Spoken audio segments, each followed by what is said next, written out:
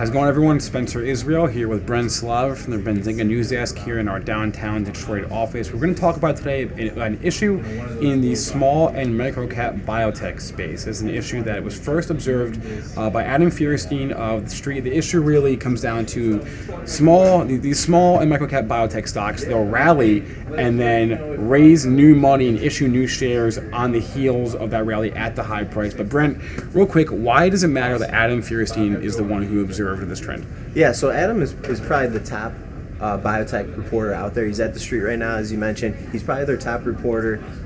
He has a ton of connections. He's probably the most connected biotech reporter out there right now. In the past, as highlighted by a publication called Stat News, a good biotech website, they published an article last year that was legitimizing Adam in a lot of ways. A couple quick examples. Galena Biopharma had some issues with stock promotion and their insider selling during times that they were promoting the stock. He was one of the first to uncover that. He actually got the CEO of Galena fired because of that. Pretty big deal. Also, a lot of us know the pharma bro, Martin Shkreli, had some troubles with his company Retrophin in years past. Adam was one of the first to uncover something like that also. So he's a source that you absolutely need to listen to if you're in the biotech space. And we're taping this on a Wednesday. So yesterday, on Tuesday, Adam went on a bit of a Twitter rant about cyclicel, in particular, ticker CYCC, called it a zero.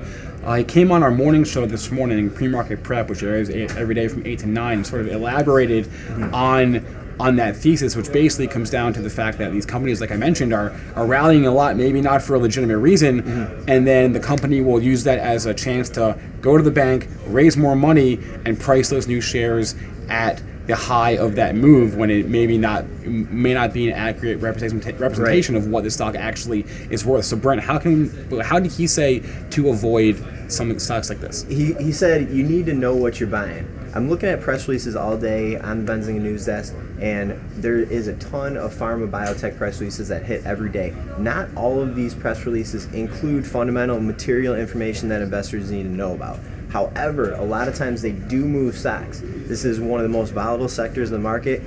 The reaction from investors is, oh, a press release is hitting. This is either good or bad news for the stock. I'm going to buy or sell it accordingly. And Adam is saying that this stuff doesn't always mean a fundamental improvement, and thus the stock goes higher. So this is where I should be buying. He's saying, these stocks could be higher because of promotional reasons, and after a company does a press release like this, it is in the cards sometimes to do an offering up here, and that's not something that he is super fond of, I guess. And another stock he highlighted that has done that same thing is Tonix Pharmaceuticals, ticker is TNXP. So some food for thought there. If you liked this little discussion of sort of news behind the news there, you can feel free to like and subscribe our channel. We have new videos every week.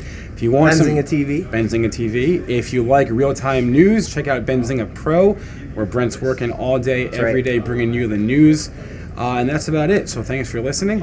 He's Brent. I'm Spencer. Have a good one.